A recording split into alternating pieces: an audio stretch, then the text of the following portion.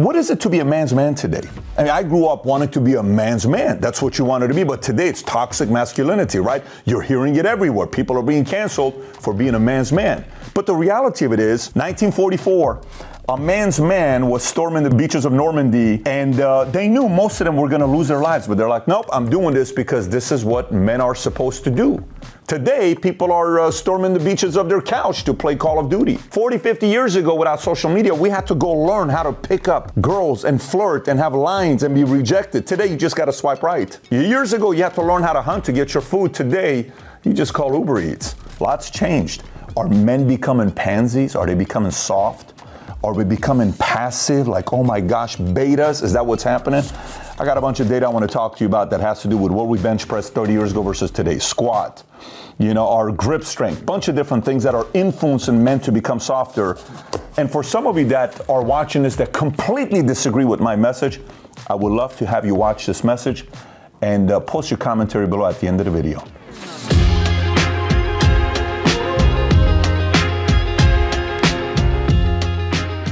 Stick around till the very end. I got a quiz for you to take to know exactly what you're driven by. But it's important for us to look at some of the data to know if this is just gibberish or how are men really viewed and what kind of a life men live today. Before we get into it, I just want to give you some stats on, is there any relevance in men really struggling today? Like they can't find themselves.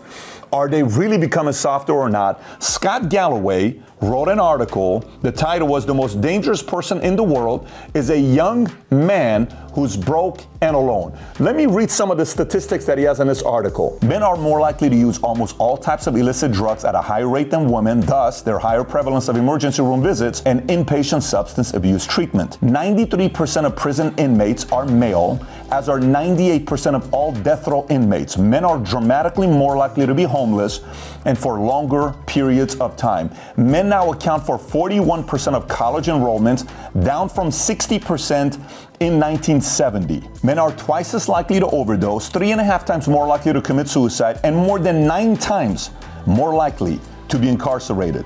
A recent study revealed that 9 out of 10 mass violent attackers were male, and more than 2/3 of them were under the age of 35. Once again, the most dangerous person in the world is a broke and alone young male. Scott Galloway recommends 3 things. Start making money. We are living in a capitalist society. Get super strong. You want to be fit. You want to lift heavy weights and run long distances in your mind and in the gym. And last but not least, get out there, commit to meeting people, and quite frankly, try having sex. So interesting 3 points he makes, right? Start making money today, get super strong, and finally get out and commit to meeting people. But are we not stronger today than we were before? Let's take a look at some data to see if men are stronger today than maybe 20 or 30 years ago. There's 3 things I want to look at. I want to look at our bench press to before, squat, as well as your grip strength. They say your grip strength is a strong predicator of mortality in later life. So are we stronger today or before?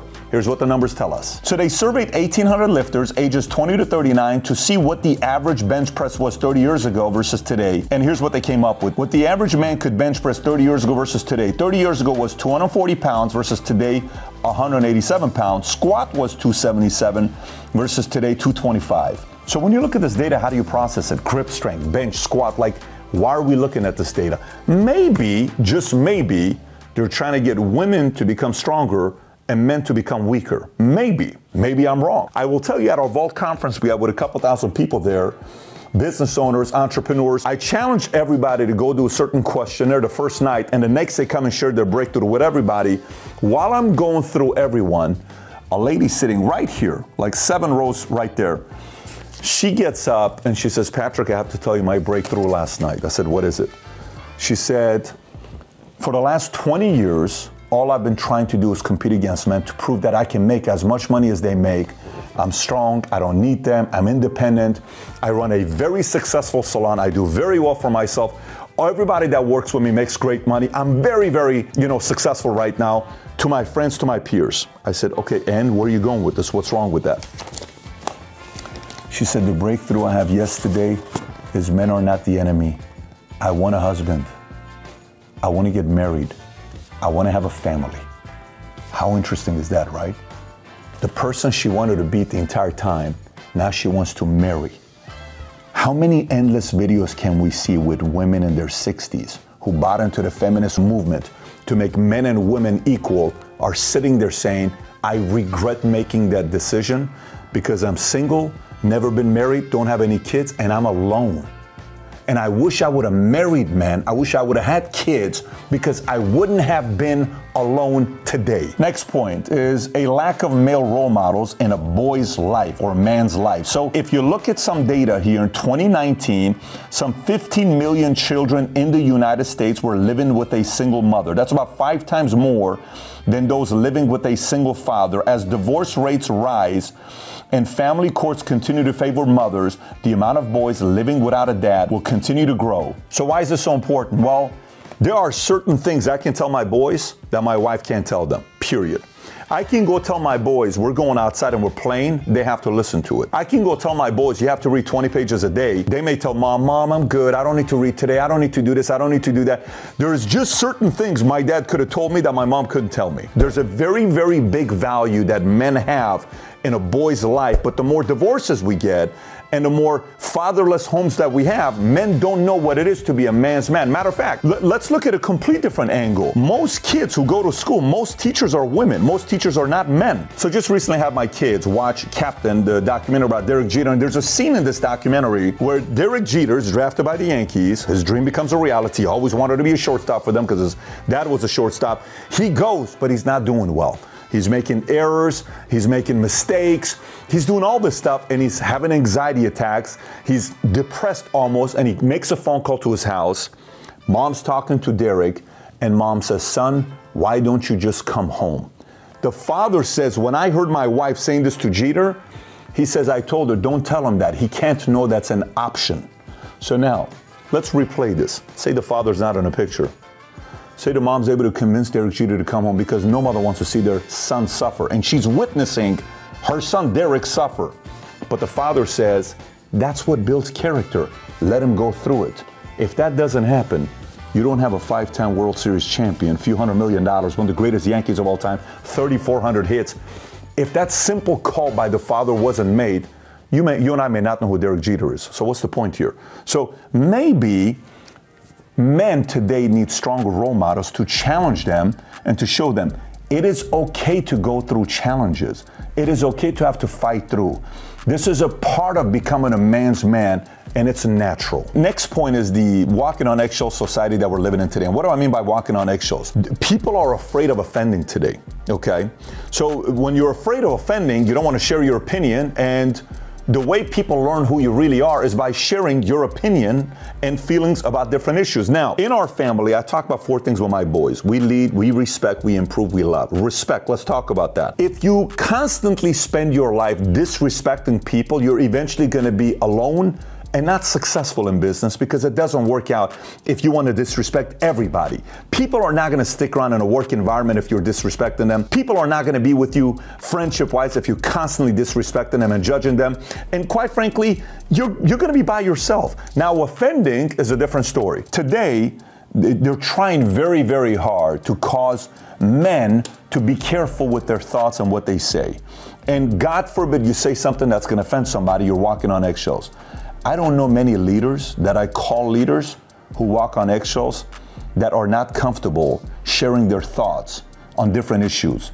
They share their thoughts, but they get better at their soft skills to know how to deliver their messages better. That's something you're going to get better at for the rest of your life. But walking on eggshells society where you're sitting there by yourself, not really sharing your thoughts, it's as if you don't exist. You're non-existent. And that's just not what men do. The next thing I want to talk to you about is competition. Society wants to convince you that competition is not healthy for you. By the way, the same people that are selling you that are those who lost, who didn't know how to handle it. The reality of it is, socialist boys have limited options. Capitalist men have unlimited options in every aspect of their life. Where they live, where they travel to, where they eat, who they date, anything you want. They have an unlimited supply of options, and unfortunately, those who don't compete don't like the fact that you have more options. You know, when I was 14 years old, I was playing this Basketball Association for troubled teenagers. I'm in a league with Mara Salvatrucha, with Black Diamonds, with, the Sureños, 18, with the Blood Crip, all these guys. And one day we're in this tournament and only 5 of our players showed up, and we played against a team that had a full lineup, and we lost by 104 points. They give us this trophy that my dad has till today, a last place trophy, and he puts it right there and he says, you know why we have this trophy? To remind you how bad you lost. It's almost like, experience the pain, son. And I'm like, dude, throw that thing away. He says, no, you lost by 104 points. Look at the psyche of a father. A mother would say, why would you do that to him? That hurts his feeling. My dad's like, that's exactly what he needs. The pain of a loss makes a man come back and improve. Makes him stay up late at night practicing while everybody else is sleeping. Makes this guy say, one day I'm going to prove to the world that I'm a winner. So, going back to you, there's nothing wrong with competing. There's nothing wrong with losing. As long as you keep showing up and competing, eventually you're going to get your shot. But you're better off being a capitalist than being a socialist, because being a socialist is just not attractive. Final thoughts here. Look, as you're going through the process from being a boy to a man, or from a man to a man's man, many times you're by yourself. Say you don't have a father figure. Say you don't have a strong male role model. You don't know who to talk to. You're trying to please everybody. Your mom's telling you, well, that's not the way to behave. And you don't have another man to bounce off the idea to think if it's a good idea or not. You're like, okay, I'm going to please my mom. I'm going to please my teacher, who's a woman. I'm going to please my girl, who's a female. I'm going to please my, girlfriend's mom. You're trying to please everybody, and you're becoming less and less and less of a man. And you're in the car by yourself saying, man, I'm losing my identity. I don't even know who I am. Then you lean towards making bad decisions. Look, take a time out away from everybody and sit down and say, what do I stand for?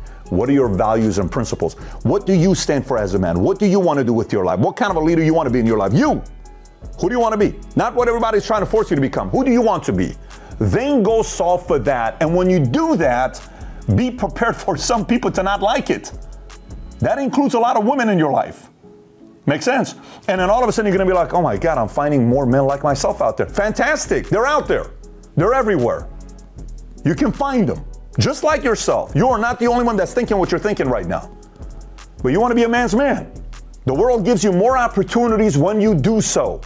We are living in a very, very competitive environment. So if you got value from this video, give it a thumbs up, subscribe to the channel, and I got 2 things I want to share with you. One, I made another video titled 20 Rules for Young Men. If you've never watched it, you must watch this one. And we have a quiz for you to find out what you're driven by. You can click here or go to pbdquiz.com to find out what motivates you and what drives you. Take care, everybody. Bye-bye.